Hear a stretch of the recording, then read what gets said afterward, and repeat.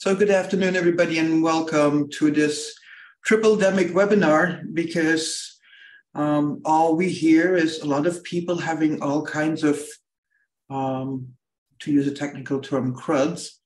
And so very thankful that we have our local physicians and public health officials here to tell us what's going on and how we can all best get through this and through the holiday season and protect ourselves and our families. So I would like to turn it over to Dr. Cooke, the public health, our Nevada County public health doctor. Dr. Cooke, welcome. And what's going on in Nevada County? Well, thank you so much for having me. And I'm really happy to be here with local physicians who are actually on the front lines treating all of these illnesses that we have going on currently. And I'm going to share my slides in just a second to kind of do sort of an overview of what's happening, and then we can dive deeper into it with our experts that are on the line. So I'm going to go ahead and share my screen. Okay. Slideshow. Okay, can you see my screen okay? Yes. Yes, we can. Yes, Okay. we can, but it is not in presentation mode. So Okay, let me see if you go to slideshow, that should. Let's see if I can move it down and go into presentation mode. I think it's there. I think it's the button is hidden. If you just click on slideshow, I think that'll do it. How's that? That's presenter view.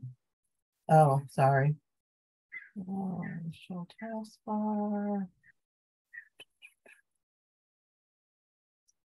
All right, I'm like missing my presentation mode. So let me go ahead and, well, I'm gonna have to go on from here because I can't figure out how to, let's see. How's that? No? No.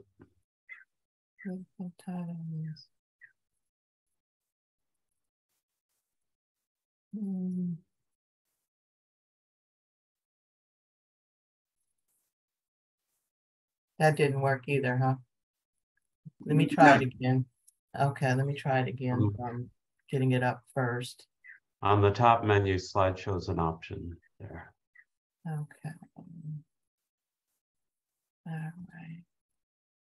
Let me get it up first.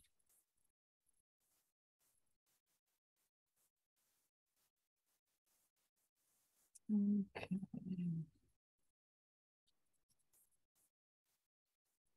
Out menu.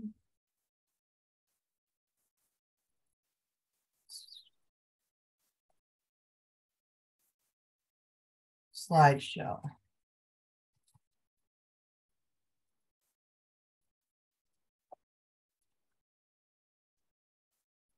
Okay, let me try it now. Is that showing? Perfect. Looks good. Okay, great. Thank you so much. So again, I'm Dr. Sherilyn Cooke. I'm the Nevada County Public Health Officer, and many of you have probably heard the term a tripledemic, which is affecting not just Nevada County, but the state and the country as a whole. And so people ask, well, what is this tripledemic? And let's see here. So the tripledemic is comprised of primarily 3 viruses: COVID-19, influenza, and respiratory syncytial virus. They're all viral respiratory illnesses, and they are affecting different age groups. And we're going to talk a little bit about each of those. But I want people to be aware that those are not the only respiratory viruses that are circulating right now. We also have para-influenza viruses. There's other coronaviruses other than COVID-19. There's enteroviruses or rhinoviruses, which are associated with common cold. And of course, we still have COVID and the other 2 that we're going to delve into a little bit deeper. So what's happening with COVID-19? We've been in the pandemic going on 3 years now. It's coming up upon 3 years.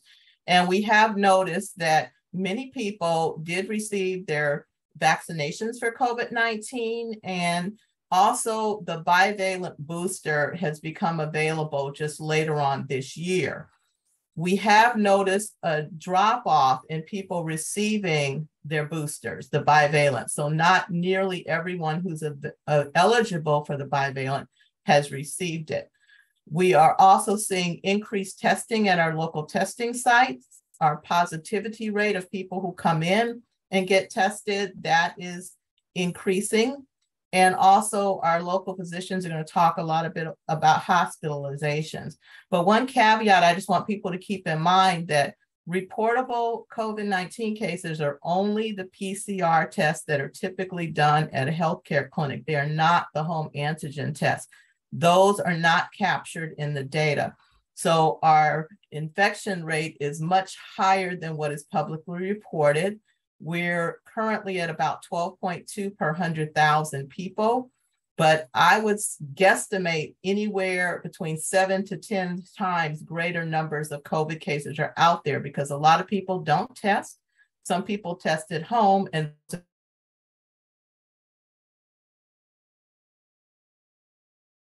it would appear that Dr. Cooke is frozen. Are you back?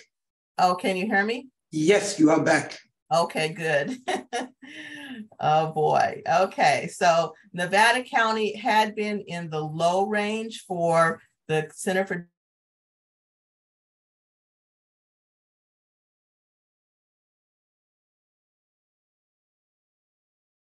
And we seem to have a problem with Dr. Cooke's connection.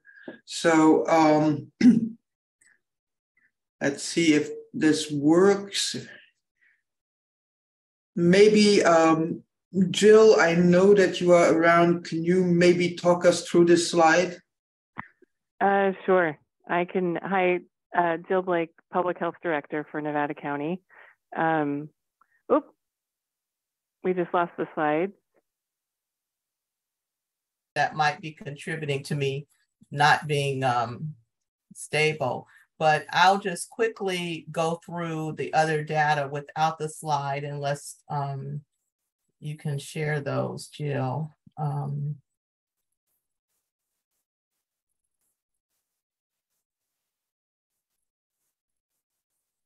Okay, so quickly, I'll just say that in general, influenza type A has also been on the increase and is causing many cases and hospitalizations in the community. So our flu activity has been up about 25%, 23.3% positivity for flu tests that are done. It seemed to have started in Southern California, but has spread north and is now affecting Northern California. And it's a high. The whole state of California is now high for flu, influenza, which is predominantly type A. And also respiratory syncytial virus, which is most serious in young children under age 2 and in older adults, is increasing cases, hospitalizations. We have had one local death from respiratory syncytial virus in an elderly person with some underlying health conditions. But I am going to turn it back over to you, Pascal, to go into our local physician experts about what they're seeing in the community.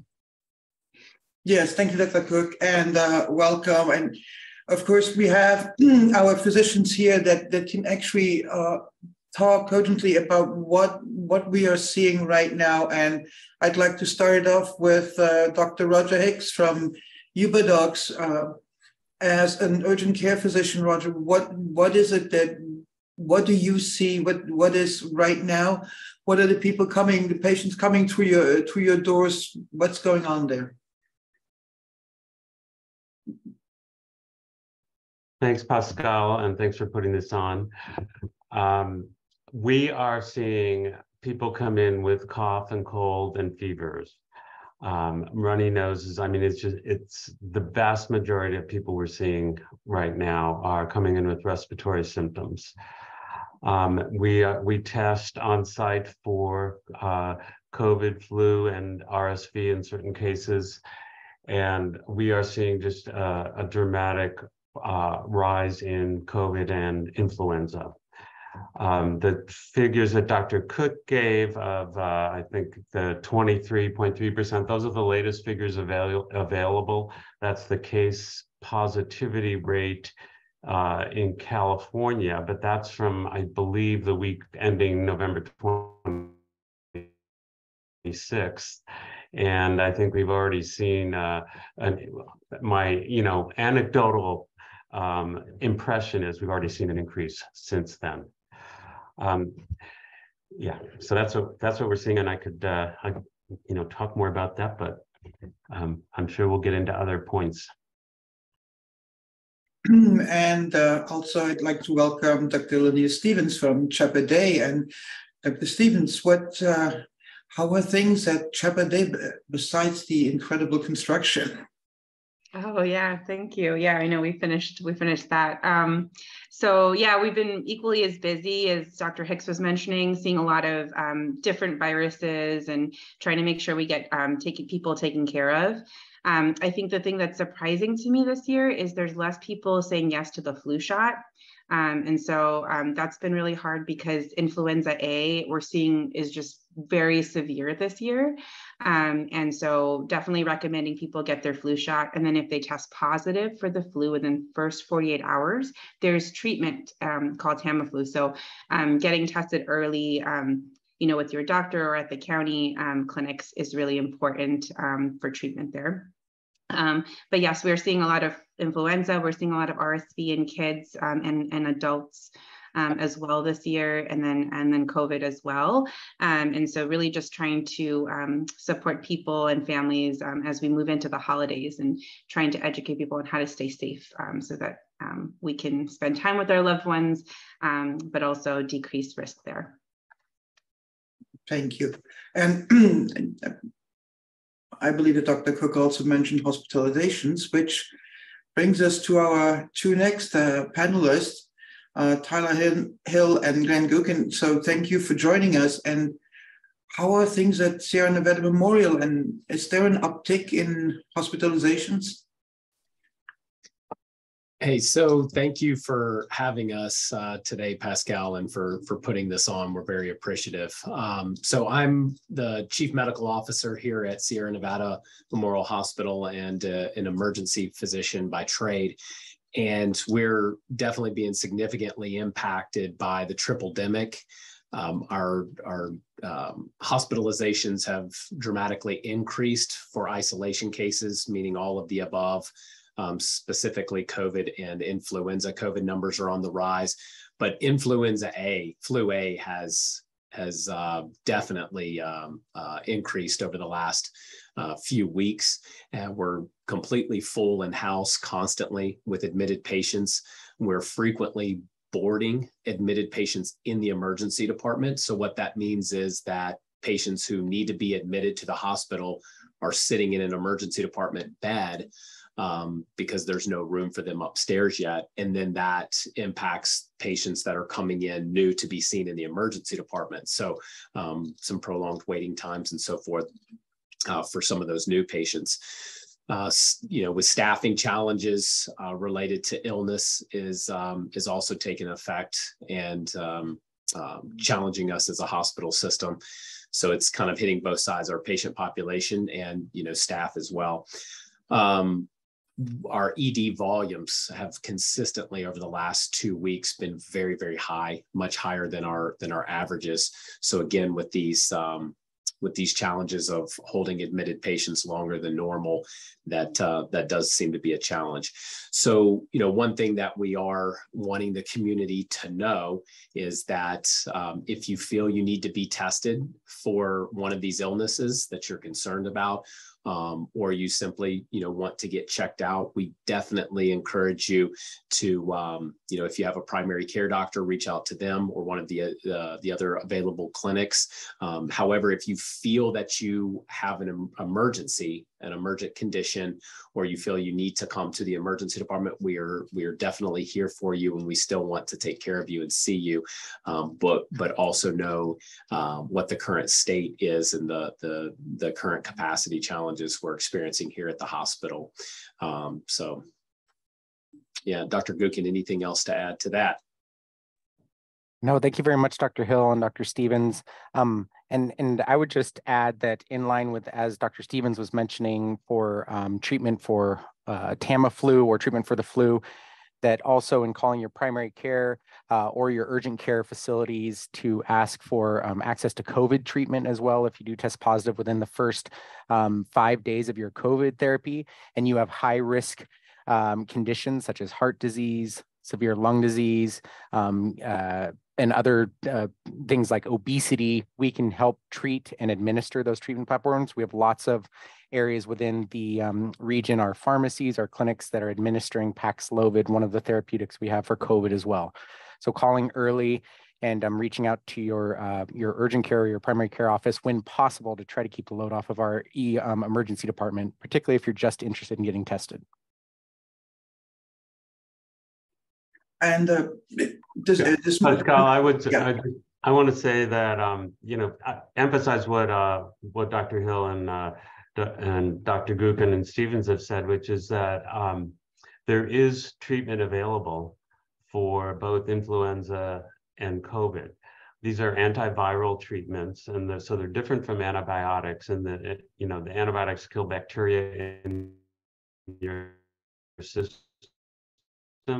These antiviral medicines stop the viruses from multiplying.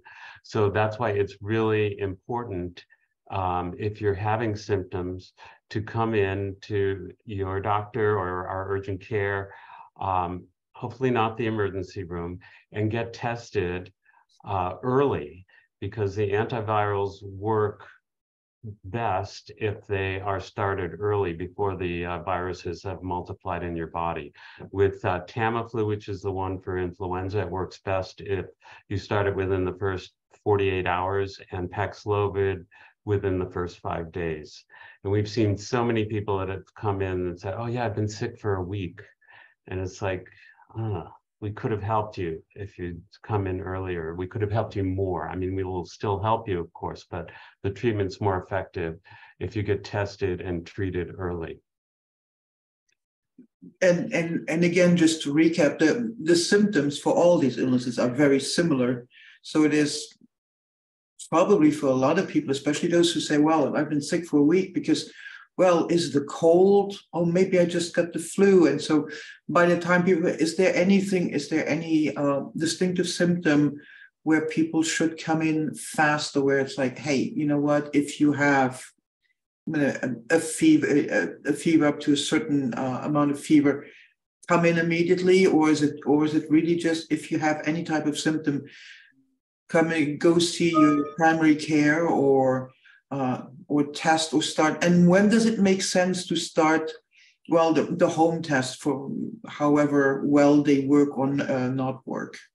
When is that a good thing?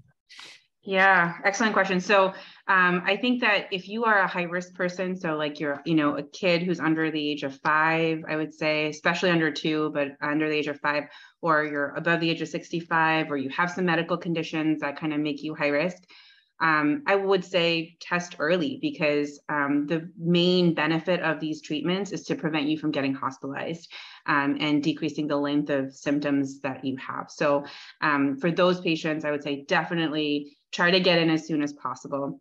The COVID home tests, I know, are, on the box, it says you're supposed to test once and then wait 48 hours and test again. So, they're not perfect, but as the virus kind of replicates more and more, the higher the viral load is, the more easier the test is going to pick it up. So sometimes it can miss it in the beginning. And so making sure that you're testing again, or you're getting a PCR test within the first 5 days of symptoms with your provider, or the county IHL clinic also has the test to treat there as well. So you can go and they can do a rapid test for you and treat you if you're positive for both the flu and for COVID. Dr. Stevens, are there antiviral treatments for RSV? It's a very good question, Dr. Gookin. So unfortunately, there's not antiviral treatments for RSV. I know there's been some science behind a vaccine maybe next year, so we're hopeful for that. But the main treatment is really supporting the breathing and the care there. I do want to actually maybe pass it on to Dr. Hill and Dr. Gookin to talk a little bit about what our hospital locally is doing and in supporting families who have RSV in that way. Yeah, do you want to talk to that a little bit, Dr. Gookin?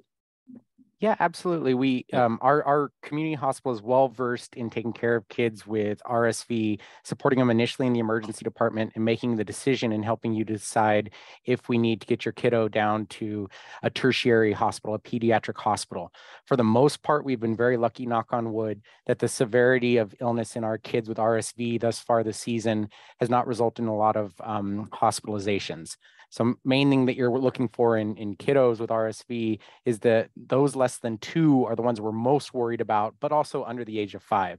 So you're watching for if they're really working hard to breathe, trying to, like Dr. Stevens said, clear their secretions using the suctioning devices on the market. I, as a father, swore I would never use the nose Frida, not to plug a brand, but suctioning my kid's nose many times throughout the night has been helpful and kept them out of the hospital in the past. So using those suction devices to help clear out their airways so they're not working so hard to breathe. And if they're working so hard to breathe that they're not eating or drinking normally, or not having a normal amount of diapers, that's times when you should bring them to the emergency room to have the doctors check them out. And we can take care of them here and do proper triage. And occasionally they stay up here at Sierra Nevada. And occasionally we'll send them down the hill if they need it. So please bring them in. And the other thing with RSV and flu in our kiddos that I always encourage parents to do is to know your child's weight and to have a dosing card on your refrigerator. You can find them easily online for Tylenol and ibuprofen. And when your kid has a fever greater than 100.3, particularly with RSV, the rapid rise in fever in the fever curve is what can cause kids to get real sick sometimes too. So dosing them appropriately with fever medicines, Tylenol and ibuprofen, to keep their fever down so that they don't feel so lousy, so that they'll eat. And in the worst case scenario, prevent some of the rare complications that happen if the temperature gets too high. Very well said, Dr. Gookin. Thank you. Okay, and we had a few questions that came in over email, and they mostly had to do with COVID vaccines. So people who are asking that they have got all their COVID boosters, got the bivalent shot, and is there anything, has the CDC recommended any, what is the delay between boosters now and for people who got the bivalent vaccine? Are they to expect every 6 months, once a year? Is there any guidance that is out there at this point?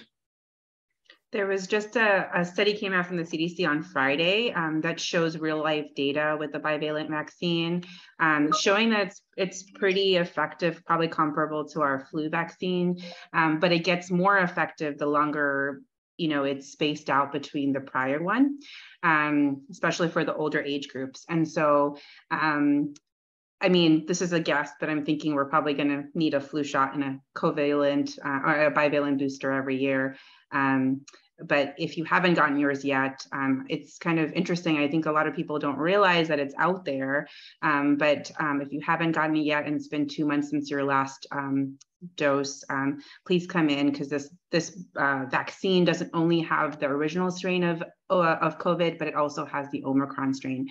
And so it is very different, and it can help protect you for the season. And I think that's an excellent point, Dr. Stevens, because currently the Omicron strains are the strains that are circulating. Every strain of COVID right now, which is circulating, are Omicron. So the bivalent is much more effective for that than the initial vaccine. So it is really important. And, everyone who's gotten the full series of the initial vaccine has not gotten their bivalent booster yet. So we'd like to encourage you to do that as soon as you can. And flu shot. I've heard so many people say, well, I completed my COVID shots, but I'm not going to get the flu shot this year. Flu is causing, I believe, probably just about as much of a problem currently as COVID is, if you listen to what our providers are saying. So the flu shot is extremely important this year.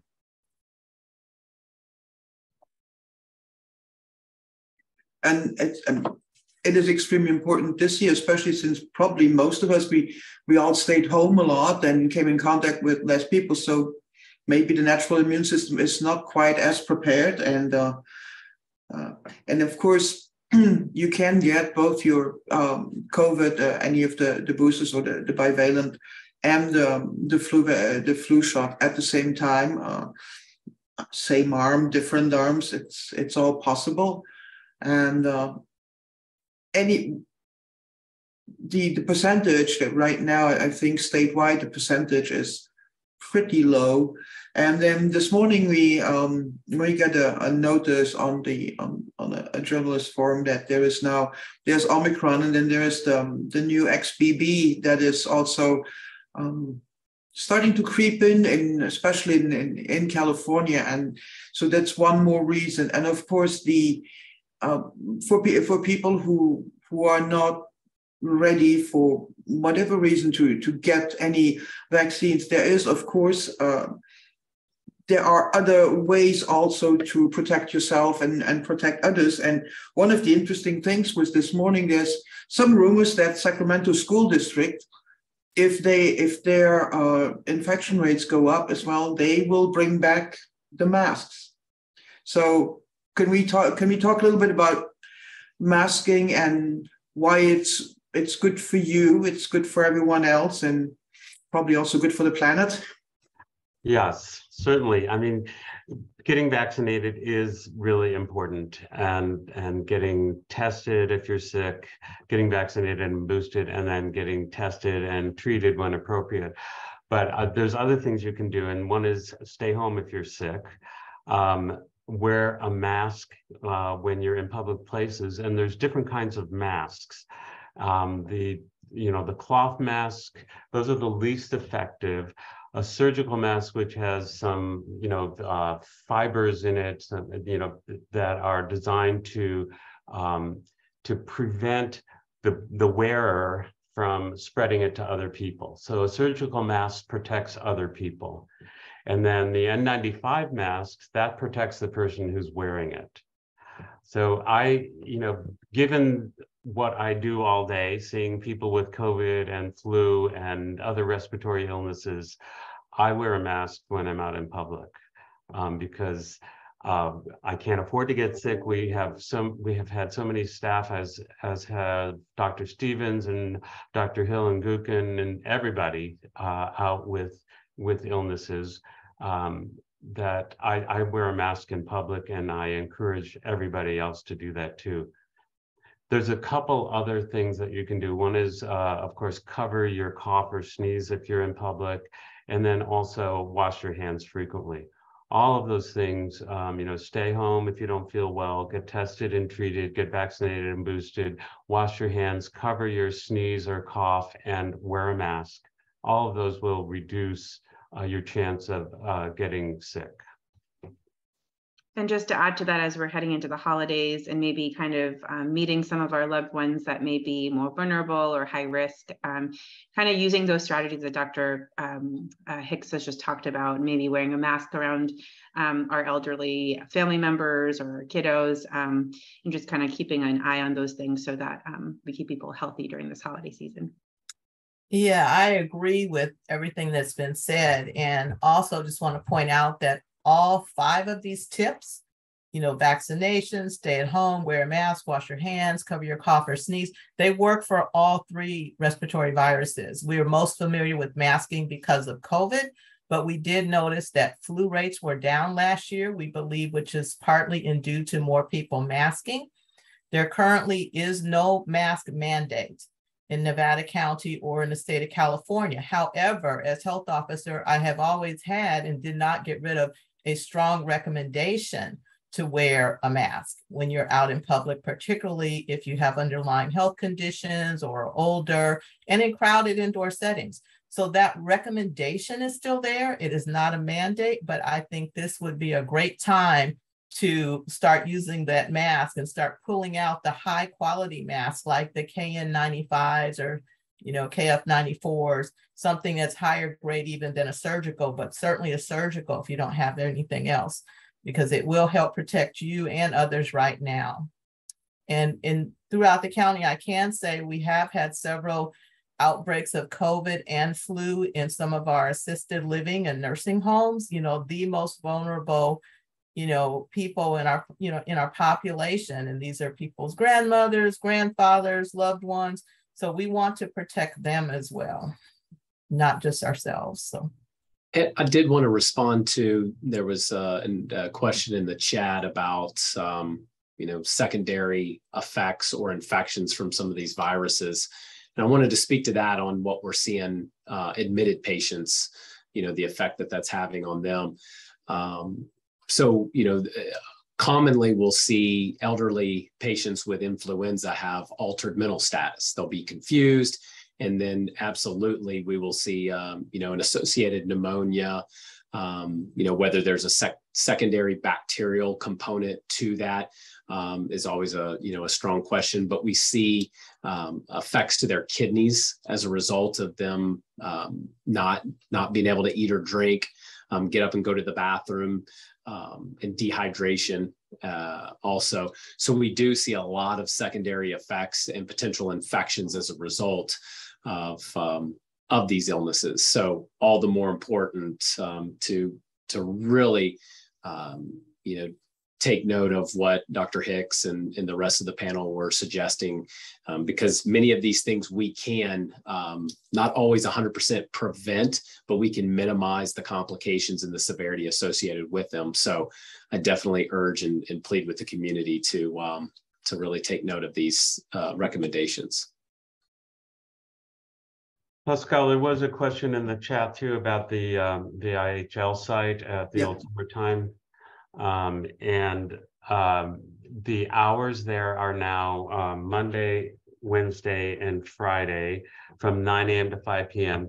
They do test for COVID and flu, and they are prescribing Paxlovid on site there for those with risk factors. And I just want to say, this was mentioned before, but the list of things that put you at risk for serious COVID and makes you eligible for Paxlovid is quite long. Like if you're over 65, if you're over 50 and not vaccinated, if you're overweight, like a BMI of over 25, a wide variety of medical problems, mental health issues, including depression, pregnancy or recent pregnancy.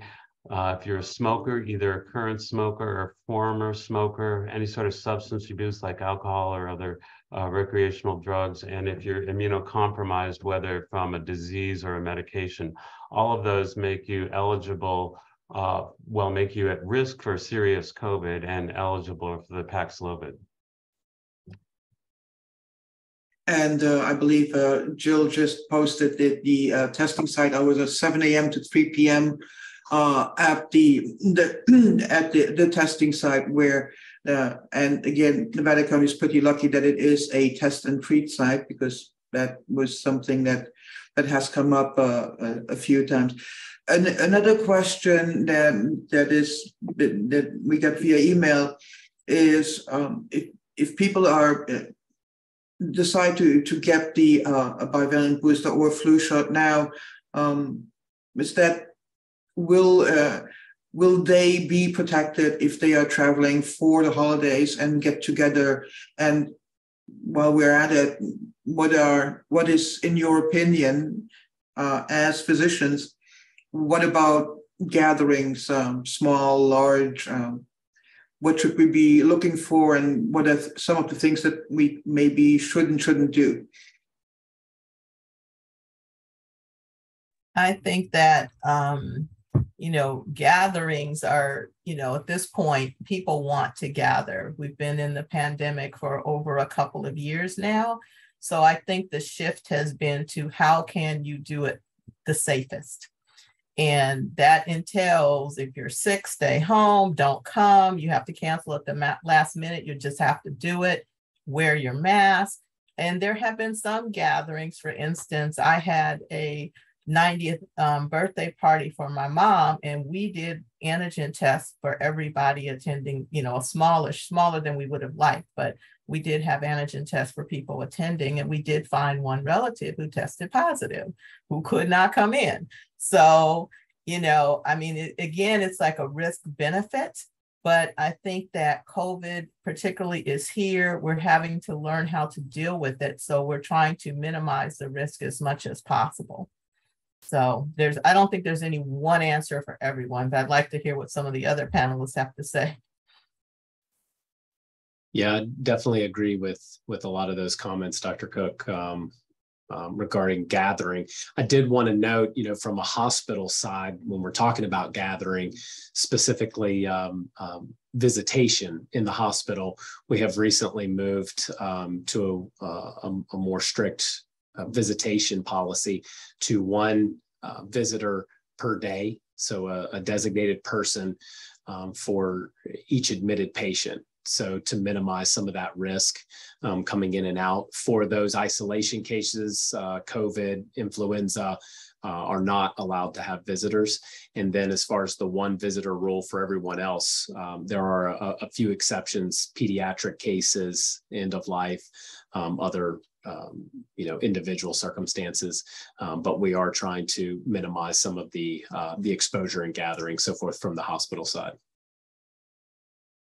And then in terms of how soon are you protected after vaccination? It's usually like 2 weeks, and for some people it's earlier and some people it's later. So we say really make sure that you know the protection doesn't start right away. It does take a couple of weeks, and so you know, it's kind of like a layered approach. Vaccination is helpful, but masking and washing your hands and kind of staying home when you're sick, all of those things will kind of help with the protection there as well. And so I agree with everything that was said in terms of just doing a risk calculation for when we're gathering. Everyone's calculation is a little different based on medical conditions and who's attending. And so I'm just kind of taking those things into account. And of course, if possible, if the weather cooperates, outdoors is still better than indoors, I would assume. And we Absolutely. all and at some point we all need to walk off the various feasts that we will all either cook and eat or just eat. So might as well. But I wouldn't recommend it this weekend, though, because there is a winter storm coming. So if you have plans and if you plan on going and getting tested or vaccinated, so please also look at the weather, because it will be quite stormy. We have I believe the secondary infections like pneumonia. And is anybody willing to discuss the pneumonia vax recommendations? Well, the pneumonia vax, the pneumovax, has been around for years, and it was recommended for individuals 65 and over, and then with chronic conditions. And again, it's a bacterial pneumonia, which is different than the viral pneumonia. So getting that vaccine is protecting you against a bacterial infection versus the flu shot, which is protecting against a viral infection. Because I'm not in clinical practice right now, I don't know how many cases of pneumococcal pneumonia you're seeing, but that's what it's protecting against. And that's one of those diseases that literally can kill younger, healthier people. So certainly older people are much more susceptible. I don't know if any other docs have anything to say about the pneumovax or the Prevnar, the other variations of pneumonia shots. Yeah, they did change it this year too. So it's age and then also underlying lung issues if patients have that, to get that as well with your primary doctor. So definitely recommend it. And go ahead. Well, a lot of people have asked, why is it, why are we having this tripledemic?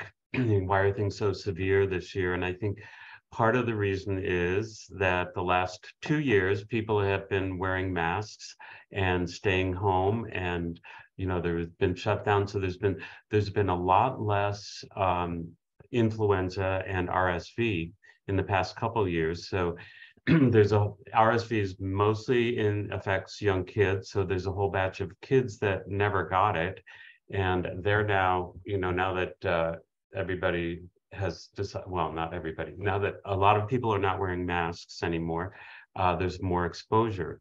So there's like 3 years worth of kids to get RSV. And similar thing with influenza, although the virus changes every year. There was very, very little influenza last year in 2021-22 season for the last 2 seasons. So now we have all these vulnerable people. And I think because there wasn't so much flu and because of all the misinformation about vaccines, the uptake of flu vaccines is lower this year than it has been in the past. Perhaps you have some numbers on that. I don't know, Dr. Cooke, if you do, but that's been my impression, that the flu vaccine uptake is lower this year. I don't have specific numbers for our area, but I think it's about 40% of eligible people are getting the flu vaccine, I think statewide. So definitely down, definitely much lower than what we would like it to be. And you were talking about kids getting sick, and I have a question from a parent. On top of this tripledemic, are we seeing any cases of whooping cough? Is that right now is whooping cough, and if so, what? Basically, it's a parent who's really concerned about all these respiratory illnesses that are around right now, and so best practices to keep kids healthy.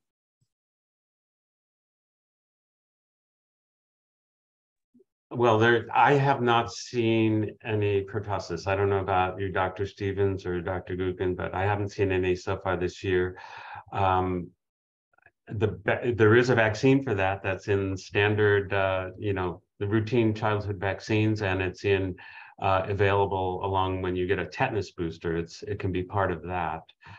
So whooping cough is definitely a preventable bacterial disease. One other thing, though, is that the flu season is like 2 months earlier this year than in other years. Numbers are really high now, and that usually doesn't happen until January. Yeah, the early reports, this is the worst flu season this early in a decade, is what a lot of the reports are saying. And you're right, Dr. Hicks. Normally we see the peak somewhere in late January, early February. So we're well ahead of the curve. So that's even more of a concern that we're this high this early.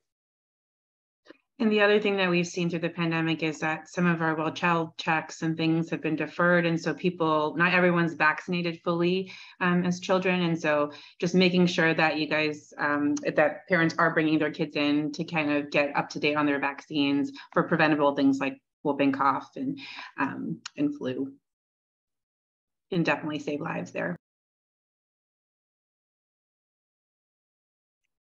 And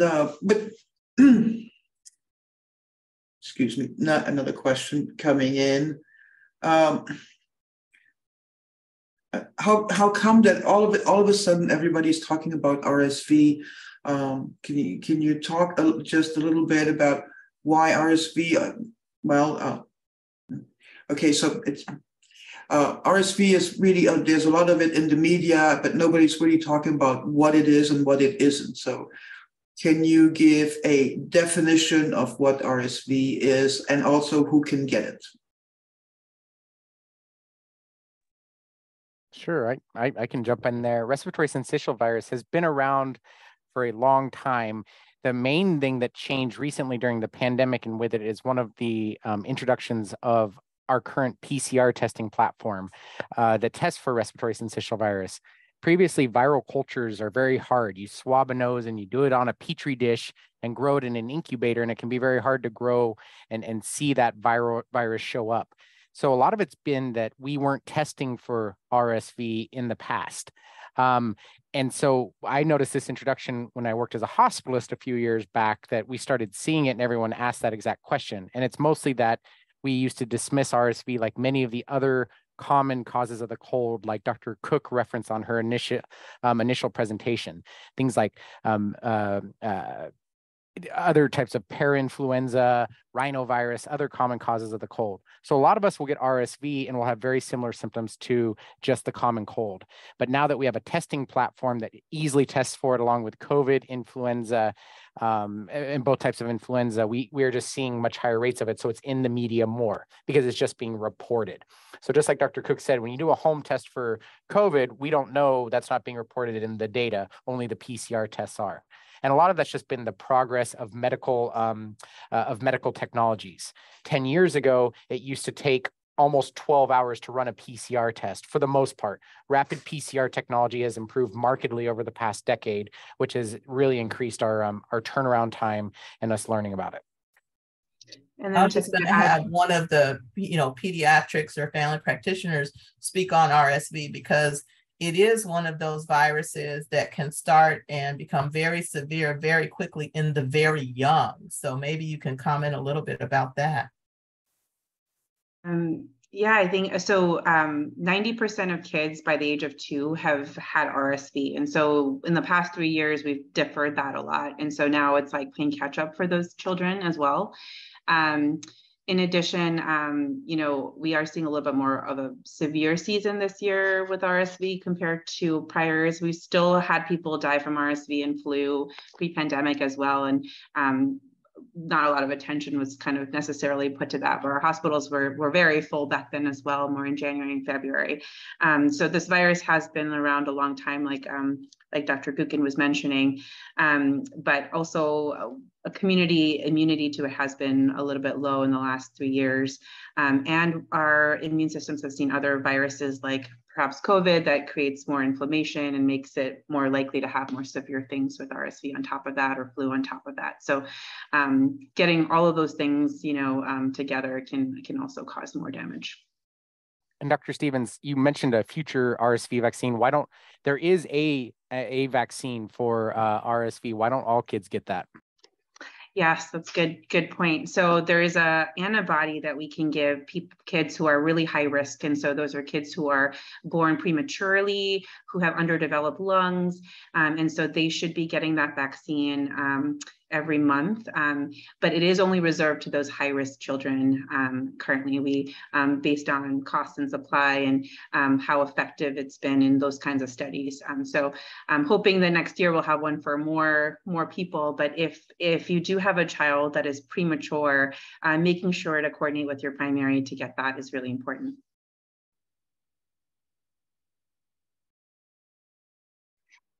Okay, so we are approaching the end of the hour. So first, thank you for being here and for sharing all this. And maybe I believe that one of the most important things is to taking care of yourself, taking care of others. So with the mask, and again with the upgrading your mask, if I'm not mistaken, that seems to be a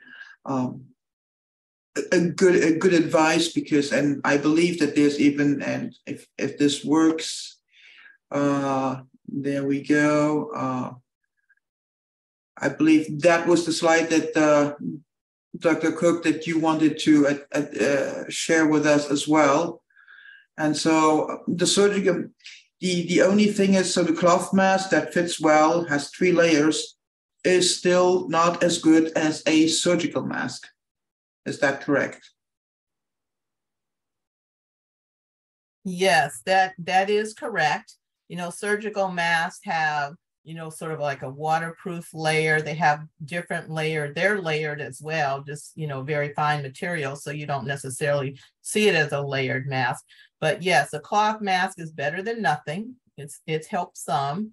A surgical mask is better than that. If you go to a KN95 or KF94, it's much better, and it's sort of like wearing a cloth mask and a surgical mask. And of course, the N95 is the best. But I do want to add a caveat on the N95.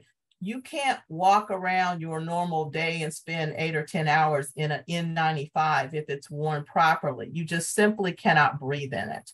So they're not comfortable, and they're not designed to be worn all day. They were designed to be worn into an isolation room in a hospital for a patient who's sick to protect the healthcare providers.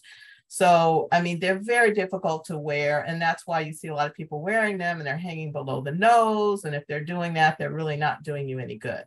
So I think it's much better to go with, you know, a KN95 or something that you can at least more comfortably wear throughout the day. So that's important.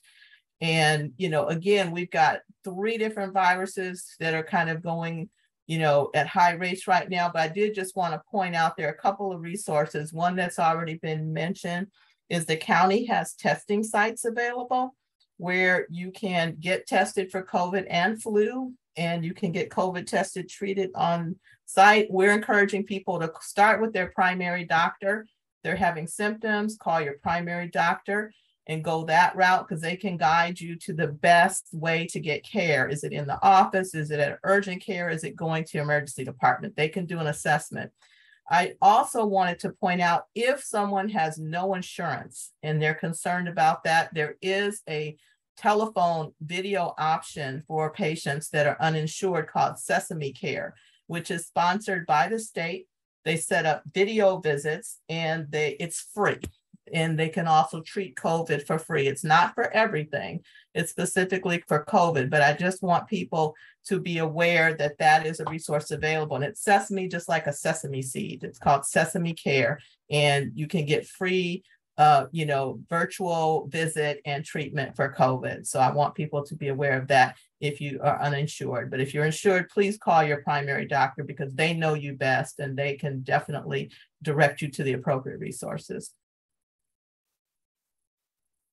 And if you don't have a primary care doctor, we are available. And the county site at Summertimes, I just confirmed with Kim Stein, who is our emergency preparedness and response coordinator. The hours there are Monday, Wednesday, and Friday, 9 to 5. And they do test for influenza as well as COVID, and they're prescribing Paxlovid on site. Perfect. And Dr. Hill, Dr. Gookin, Dr. Stevens, any parting words of wisdom? Yeah, I would just end with, you know, we really wanted to do this for the community to, you know, inform our county about the current state of the Tripledemic. And we care about y'all, and we want to inform you about the best routes to take care of you, yourself, and loved ones. So please take this seriously. And we urge you to take note of the recommendations that have been made. So we appreciate your time, and very appreciative to have this opportunity to talk with our county.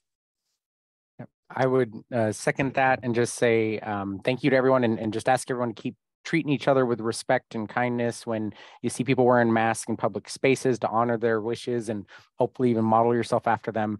And that our hospital is a safe place. I took my daughter to Sierra Nevada with a bad bout of RSV last year and was very well cared for by our emergency room team there and felt very comfortable with it. So I take my family there. It's a safe place, and it's a jewel for our community to have that here.